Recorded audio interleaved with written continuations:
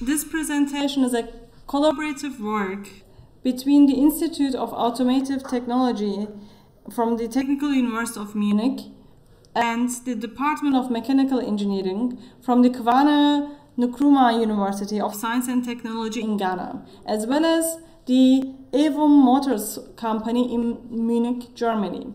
The authors are Matthias Brönner, Joshua Ampofo, Dominik and Markus Lienkamp. The paper is entitled Configuration Parameters within Electric Vehicle Production Strategies in Sub-Saharan Africa.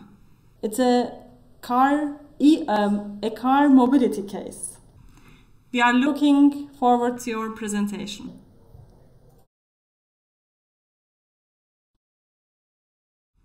Welcome to my session. My name is Matthias Brönner and I'm from the Institute of Automotive Technology from the Technical University of Munich. The next few minutes I'm going to explain you my paper called Configuration Parameters within Electric Vehicle Production Strategies in Sub-Saharan Africa. I'm going to show you how we applied this new method to the aCar mobility case.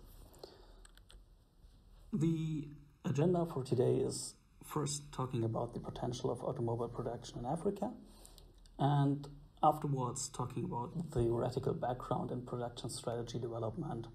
Afterwards, I'm going to explain the basic content of this paper, the method to identify configuration parameters, and subsequently how we applied this new method to the aCar mobility project. So let's start with the potential of automobile production in Africa. And to do so, we're going to have a closer look at two geographical regions that are quite similar to Africa. We're going to look at India and China. When we look at the domestic production of vehicles in India and the GDP per capita in India, we can see there is a high correlation between these two numbers.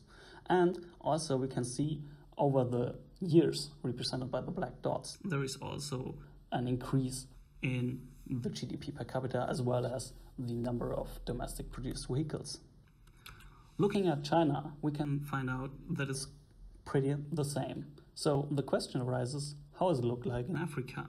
And what we can see is no correlation between the domestic vehicle production and the GDP per capita in Africa.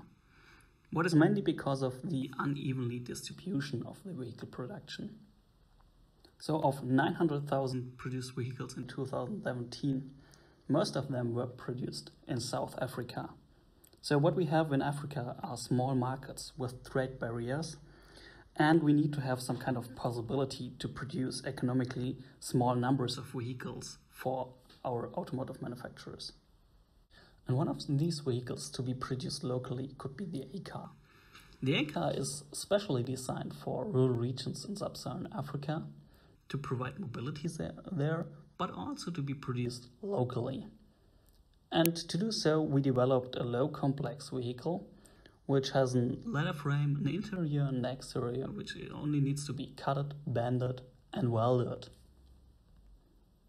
We were also thinking about the local assembly of this vehicle. So we choose mainly screw and plug connections to connect the leather frame, the rear axle, the rear drivetrain, as well as the front axle, the front drivetrain, the exterior, interior and add-on components. We have also rivet connections and a few adhesive connections. So basically assembly methods with low complexity. And after the development of the vehicle, the question appeared what local production should look like and what production strategy will counteract the environmental and boundary conditions in Africa. In the theoretical background, we're going to have a closer look at production strategy and its content. A production strategy is part of the business strategy as well as the corporate strategy, and these three strategies interact. The production strategy describes the production system, the employee, the technology and processes, as well as the organization and the product you want to produce and location operating materials. And the production strategy is about the decision within these parameters. So for example, the degree of automatization. This could be low or high, but it can't be both. So it's a so-called trade-off decision, which is mentioned in the recent and basic literature of production strategy research. And for our case, we are going to look at 8 authors which are describing production strategies in their work. And first of all, we are going to look at what is their focus, what is their content. And we find out, yes, they are dealing also with the components of the production system, the employee, the technology and processes, the organization, the product, as well as the location and operating material. But when we have a look on how they include external influences, we find out that they're mainly not include these. Or they include these just as influence of the sales figures. So external influences are only the sales. Next question is, how do they incorporate the product specifics? And here we find out are also not included in a methodic solution. When having a closer look at decision making within these procedures of production strategy development, we find out that these are commonly qualitative and only evaluated by the user. So summed up, there is a missing analysis of least developed countries specific location and influencing factors. There is a gap of least developed country specific configuration parameters to describe these production systems. And there is a lack of evaluation and decision making without prior situation knowledge. And to close this research gap, we present a method to identify configuration parameters for least developed country production strategies. And to do so, we ask the 3 questions. First, what factors affect the production side in developing countries? Second, what requirements are derived from the influences on production side? And third, which configuration parameters of a production are relevant in least developed countries? And these 3 questions are answered for the background of our production system components: the employee, the process and technology, the organization, the product, and the location, as well as the operating material. So the structure is the influences cause requirements. And these requirements are solved by different configuration parameters. To make that point clear, we are going to give you a short example. The influencing factor high fluctuation of qualified specialists in developing countries causes the requirement a production in least developed countries must prevent fluctuation or must not be influenced by it. And this could be solved by low process and product complexity in order to shorten the qualification time. In order to find out the influencing factors, we use a basic literature research procedure presented by our colleague CIRPe. And in order to test these findings, we conducted 3 case studies based on the procedure of Robert Yin. These 3 cases were a Nigerian consultant, a German NGO called $1 Classes, an Asian automotive manufacturer. To work out the requirements, we use an adapted method of the requirements engineering process, which was presented in a previous study. It consists of the 4 phases: requirements discovery, requirements categorization, requirements prioritization, and requirements specification. And with this proceeding from the influencing factor to the requirements, we can define our solution configuration parameters. And to show how this method is to be used, we present in the next slides the application at the aCar mobility project. Having a look at the boundary conditions and what we found out in the literature research as well as the case studies, we defined about 100 influencing factors like no vocational training, lack of skilled employees, the requirement of sustainability of technology, the lack of capacity utilization, high scrap rates in developing countries. We assign these influences to our categories of employee, technology and process, vehicle, location and operating material, as well as organization.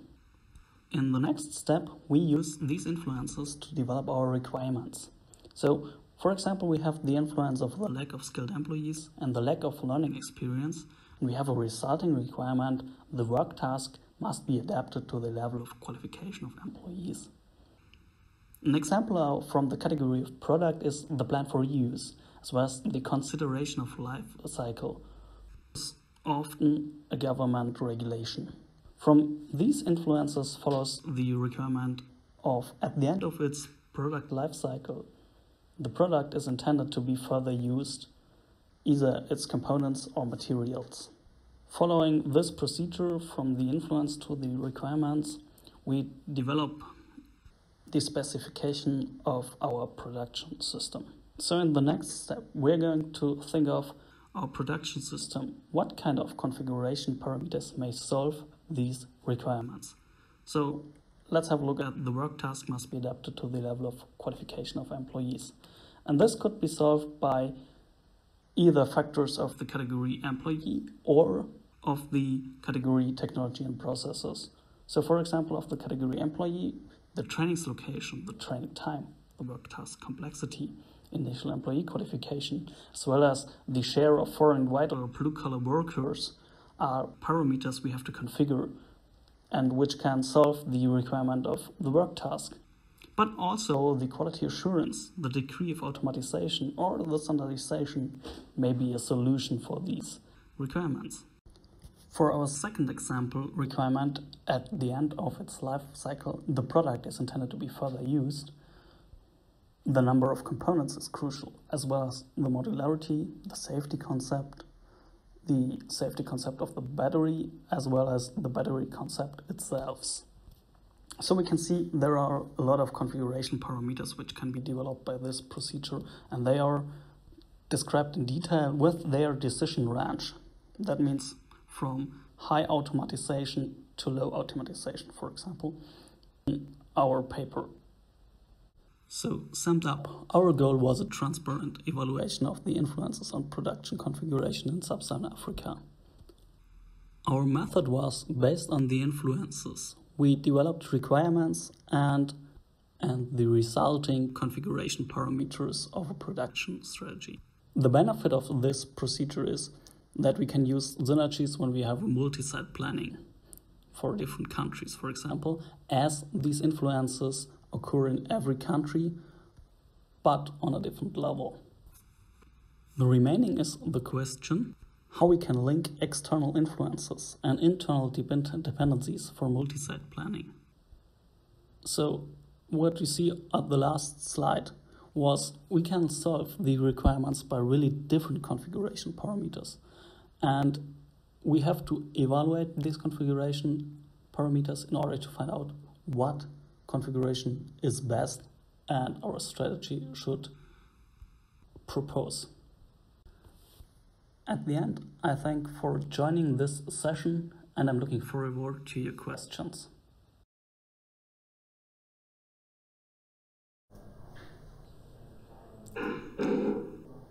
Thank you very much for sending us this video presentation.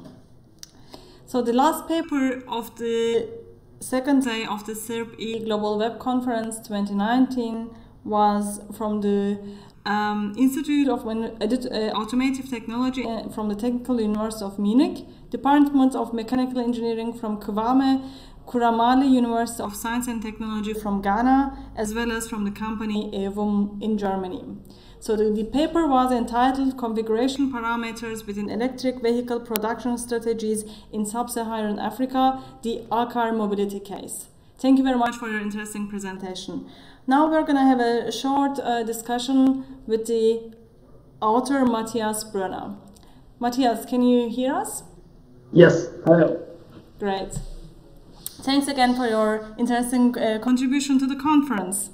There are some questions from our audience to you, and I'm just gonna read the first question start with the first question now.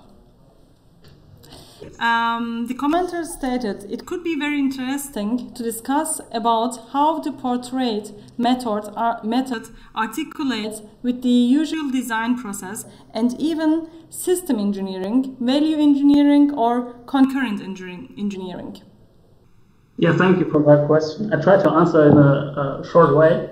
It would be really interesting to use these methods all together. But what we identified as a special need is to have a continuous method coming from the environmental influences to our possible solution and parameter space. So this shouldn't replace the systems engineering and other approaches. We just want to contribute our method to have a more valued outcome. Thank you for your answer. The second question is related to the interdependencies between the parameters you just mentioned in your presentation as well as in the paper. How do you estimate or specify or justify those? Well, the interdependencies are really interesting. So if you imagine you want to build up your production site, you want to configure your system, you keep in mind that you want to have some kind of degree of automatization, for example.